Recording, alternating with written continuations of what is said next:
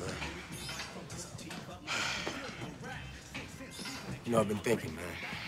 I think I'm gonna talk to Coach about Mikey. He should be a part of all this, man. Listen, did Mike know that you and Desi were getting together? Yeah, he knew. Why? I didn't think he knew. You know, Mikey's the one that kind of hooked us up, man. You trust Mike? I can tell you this, I trust him out there on that court. Man can play some ball. Yeah, but you trust him. Yeah, he's cool.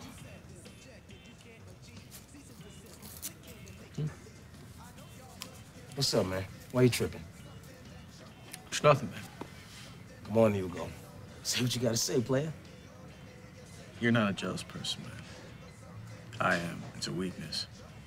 You know, sometimes I see things that aren't really there. Yeah?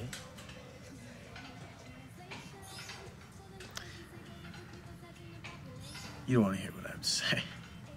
Let me be the judge of that, man.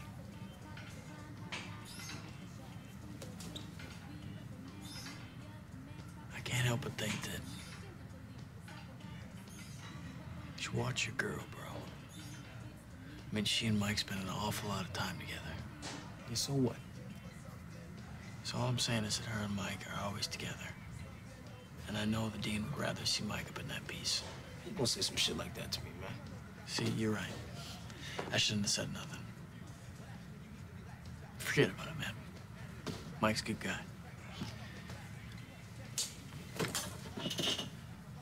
Wait.